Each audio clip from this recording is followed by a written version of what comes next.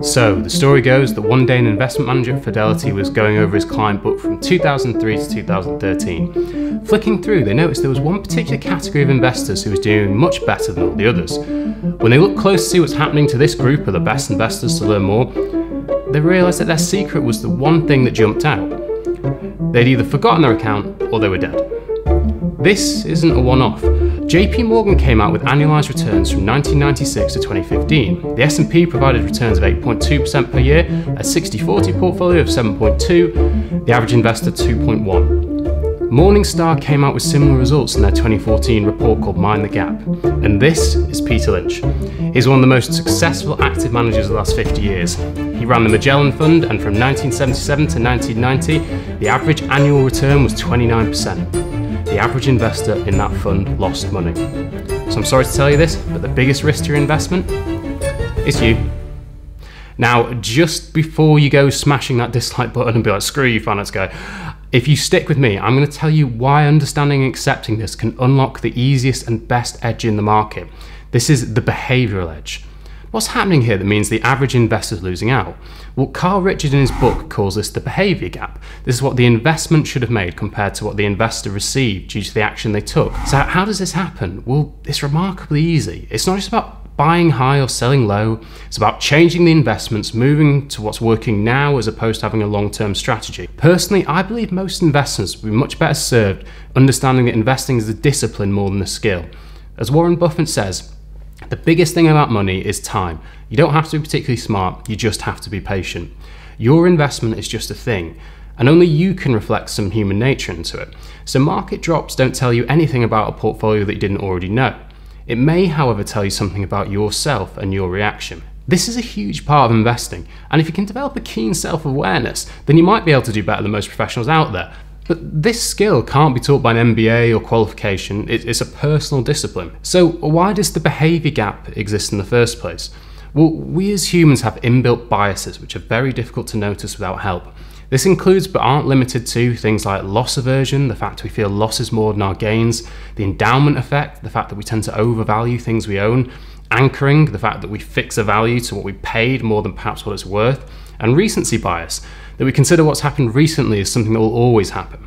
These are only a few, but to be aware of, there are hundreds of them. Now, personally, I don't really like the idea of the label biases. I'm not saying they don't exist. I just don't think labels are actually that helpful. A bias, like an opinion, is a product of human experience. And guess what? We're all human. We're all human, so we're all affected by this. And I think it's better to view it that a personal viewpoint only shows part of the truth when making a decision. It's like the streetlight effect, which is the story of a policeman sees a drunk man searching for something under a streetlight, and he asks what the drunk's lost. And he says he's lost his keys, and they both look under the streetlight together. After a few minutes, the policeman asks if he's sure he lost them here, and the drunk replies no, and that I lost them in the park. The policeman asks why he's searching here, and the drunk replies, well, this is where the light is. So like the story of the person looking under the light for his keys as it's the only place they can see, we have to work hard to expand our field of view to ensure that we're uncovering enough information to make the right decision. But before I give out these tips, I want to say first, this element of investing discipline has nothing to do with intelligence. How do I know? Well, just ask yourself, am I brighter than Isaac Newton? Isaac Newton was one of the smartest minds of his day. Back in the spring of 1720, Sir Isaac Newton owned shares in the South Sea Company. Sensing that the market was getting out of hand, got rid of the South Sea shares, pocketing 100% profit. Just months later, swept up in the wild enthusiasm of the market, Newton jumped back in at a much higher price. He lost over 3 million in today's money. For the rest of his life, he forbade anyone to speak the words South Sea in his presence. This spawned the quote that Newton could calculate the motions of heavenly bodies, but not the madness of people. So think about this story in your journey. I do with my investments, I think it helps. If anything, it should hopefully provide a bit more humility about how easy it is to slip into potentially wealth-damaging habits. So good is it knowing this? I mentioned earlier I was going to give you ways to improve your behavioural edge and how you can take steps to make sure that you don't perform like the average investor. Now, of course, I'm going to say the best way to do this is to find a planner who you can trust, have these conversations with, but with that self-interest already put forward, here's a few tips on how you can develop your behavioural edge. Step 1, be honest with yourself. Chances are you'll either feel losses more than gains or be overconfident. It's important to understand which emotions have a stronger power over you individually. The first step of awareness is that possibly your view may not reflect reality. It may well do, but if it's a big financial decision, it's always worth checking this. You can test your overconfidence when assessing a decision by asking, if I make this change and I'm right, what impact will it have on my life?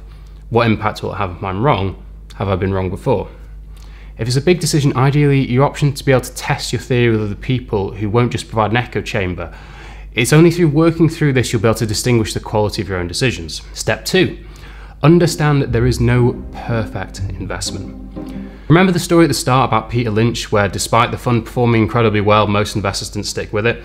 Well, I think that's pretty accurate about the problem for constantly changing approach.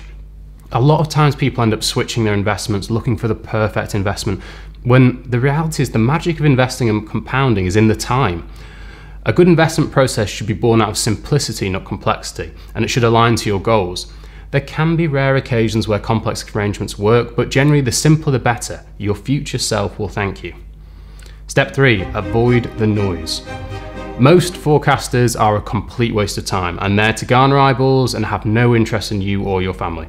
Watch my episode on this topic and how difficult it can be to keep a long-term view. In today's world of constant media reporting and moving from one crisis to the next, it can be really easy to get swept up with it all. But just remember, these outlets are here to garner your attention, not act in your best interest. Avoid the noise. Step 4, realize all financial decisions are just life decisions. There was a study done in America which showed that once earnings are over $75,000, the increase in happiness that any more income provided start to tail off significantly and flatline. This makes sense. Once we have our main needs looked after and feel secure, additional money doesn't add a lot to our overall well-being. So we have to realize that money is the tool, not the goal. Financial decisions almost always are life decisions. But before you decide on financial decisions, you need to choose your life goals. If you can orientate your investment plan to your life goal, you'll start to realize why constantly switching in and out of top performing funds makes no sense whatsoever. Instead of spending time searching for the best financial product, I think it's best to reflect on what's truly important to you. And of course, get a planner to help and make sure you understand this. But your capital and your values should ideally align. This isn't to say it's not important to maximize returns and all that, because it is. It's just to say when you change your positions from your investments to what you're investing for, it can be a lot easier to apply discipline, not only for now, but also your future self. So there are a few basic steps you can take to improve your behavior. However, like with any discipline, watching a few minutes of a video won't do. It's going to take practice. The thing is, this affects us all, and human nature will always be a feature of the markets. There's a great quote from Jim O'Shaughnessy, which is, "Arbitrage on human nature is the last sustainable edge in the market." I completely agree with this.